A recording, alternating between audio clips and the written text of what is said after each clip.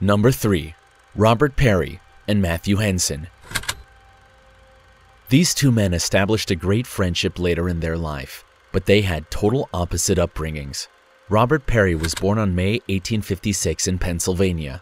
He grew up in a middle-class household and later completed an engineering degree. In his 20s, he was fascinated on exploring uncharted territories and decided to be a mariner. On the other hand, Matthew Henson was born on August 1866 in Maryland. At the age of 12, he found work as a cabin boy after he begged the ship's captain to hire him. He cleaned floors, moved food inventories, and organized ship supplies. During his time aboard, he traveled to various countries and different continents and experienced different parts of the world. After working there for many years, he moved up in rank, and the captain took Matthew under his wings and taught him about sea navigation. Eventually, he became a permanent crew member. But this all came to an end in 1884 when the captain passed away and the ship was sold off. Matthew moved to Washington, D.C. and worked as a clerk in a clothing store. This is where the two crossed paths. In 1887, 31-year-old Robert met 21-year-old Matthew at the store while shopping. They exchanged stories, and Robert was so impressed by his navigation experience, he hired him to join his team for future expeditions. For the next 20 years, they traveled to numerous countries to survey its landscape, and although they achieved much success on their ventures, they had one ambitious goal, and that is to reach the North Pole. They made 2 attempts in 1898 and 1905. The first trip was a failure because the ship they were on had serious damage and was forced to turn back. On their second trip, they made some progress, but halfway through the journey, they encountered terrible weather conditions and decided to abort the mission. Finally, it took them another 3 years, in March 1st, 1909, to make their third attempt. Their ship departure from Greenland to the pole with a group of 40 Inuit people to guide them in the snowy terrain. They also brought 200 dog sleds to carry travel equipment as well as food supplies.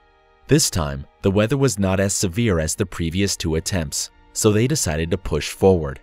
3/4 of their journey, however, a sudden snowfall occurred, which led Robert to insist most members of the group to turn back.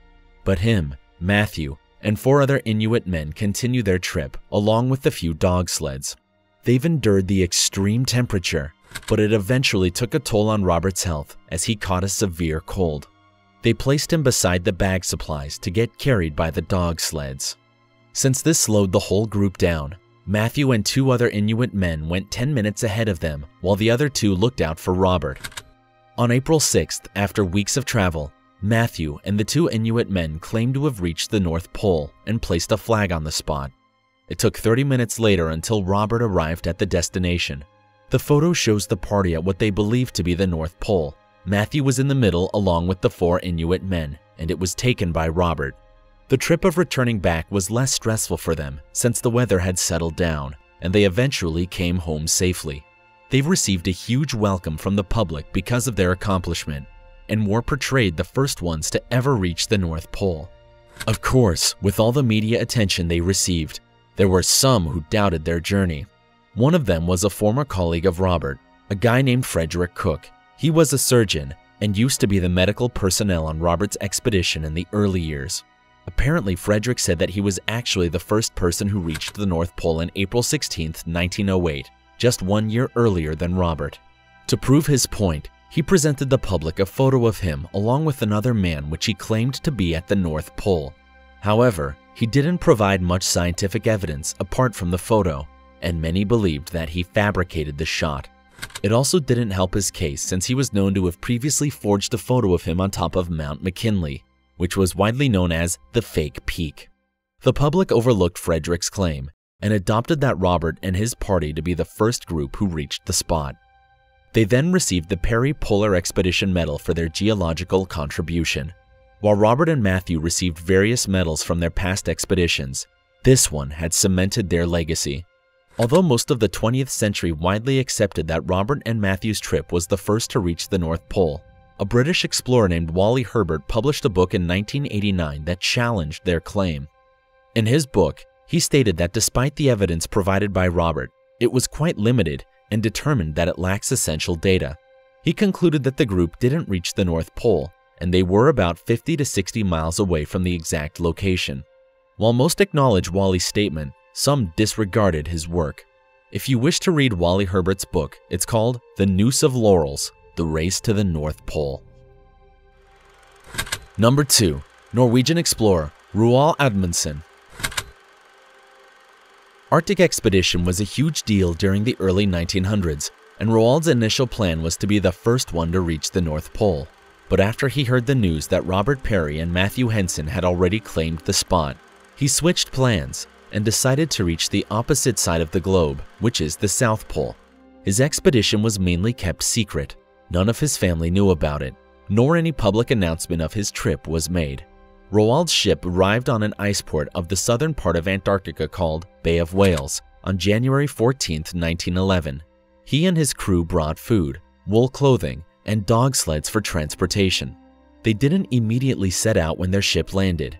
Instead, they built a base headquartered 2 miles from the ship to prepare for the long trip ahead of them. Roald was well aware of the potential problems they may encounter during the trip, so they stocked up on fresh meat by hunting seals and penguins in the area, and used the seal's skin to craft winter clothing. During their time on the base, they improved their tools to be more efficient. One of the members redesigned their sleds and made them 75% lighter, which was vital since it could save them a lot of strength and energy throughout the trip. It was also around this time on February 4th that a British explorer named Robert Falcon Scott and his ship crossed paths with Roald's ship on the Bay of Whales ice port. The left ship belongs to Scott's, and on the right was Roald. Scott didn't set up his camp near the Bay of Whales, but rather a few miles away from it at the Ross Island. Both had the same objective, to reach the South Pole, and this became a race between the two parties. With all the preparations completed, Roald and his 3 crew members set out on September 9th. The first couple of miles of the journey was a breeze, since the landscape was flat, and they mainly used the dog sleds as transportation. They rode alongside the sleds with their skis on, which proved to be an efficient way to travel and to preserve energy. However, 1/3 of their journey, they encountered an unforeseen severe weather condition and had to return back to their camp. On October 20th, Roald and 4 new crew members set out for a second attempt. The weather had calmed down, and they built small tents along their trip to rest at night. The journey this time was more successful, and although they had some mishaps along the way, they made better progress than their previous one. As expected, the group started experiencing frostbite on their faces due to the cold temperature. Worried that Scott's group reached there first, they continued to push through, and eventually on December 14th, 55 days since they had left, they reached the South Pole. The group wasted no time and immediately planted a Norwegian flag and took a photo. While it looks like a clear victory for them, the team were eager to really pinpoint the exact coordination of the South Pole, so they spent an additional 3 days to make extensive observation to verify the coordinates. Before leaving the scene, they left a letter inside the tent stating that they were the first group to reach the South Pole. When Roald and his crew returned home safely in Norway, they instantly went to the press and surprised the public to announce their achievement. It took a few months later when Roald heard the bad news that Scott and his crew didn't survive their journey. Today, the tent Roald's group built is no longer there. It is believed that it's now buried under 100 feet of ice, and Scott's group were the last people to see it. Number 1. Scottish explorer Joseph Thomson. At a very young age, Joseph developed a great interest in geology and soon became a member of the prestigious Royal Geographical Society. In 1883, at the age of 25, he was assigned to embark on a trip to the east-central area of Africa. His mission was to find the shortest route from the east coast to Lake Victoria in Tanzania, so they could establish an efficient trade route as well as build trade agreements. But this came with 2 problems. First, the area he would need to pass through is the home of a fierce tribe called the Maasai. Secondly, there were already other European traders in the surrounding zone, and were known to be quite aggressive to other explorers. Despite the problems he may encounter, he brought along a relatively small crew with him and armed themselves with very few weapons. Unlike others, Joseph was known to avoid confrontation. He respected the land and the people he met. In fact, his motto was, "He who goes gently, goes safely. He who goes safely, goes far." During his journey, he discovered several landmarks. One of the famous ones is the Thompson Falls, which he named and dedicated to his father. As he mapped out the majority of Kenya and the surrounding area, he encountered the Maasai people. The first meeting was quite intense. The tribe thought that Joseph was looking to capture them to make them slaves, but Joseph did the unthinkable. He came up to them, grabbed his teeth, and removed his dentures. He held it up high to show it to them, then placed it back in his mouth. The tribe were shocked by this and thought that he was some kind of magician. But it was at this moment when both parties shared friendly laughter. The Maasai tribe welcomed Joseph and his crew members to their land, and they let them pass through without any hassle. This made Joseph's job much easier, and he eventually completed his objective. He found a shorter route and made some trade agreements in various areas in the east part of Africa. On the journey back home, he suffered from malaria and severe abdominal pain, and even got gored by a buffalo. In spite of all that, he managed to recover just in time to receive a medal awarded to him called the Founder's Gold Medal for his achievement on mapping numerous areas of Africa.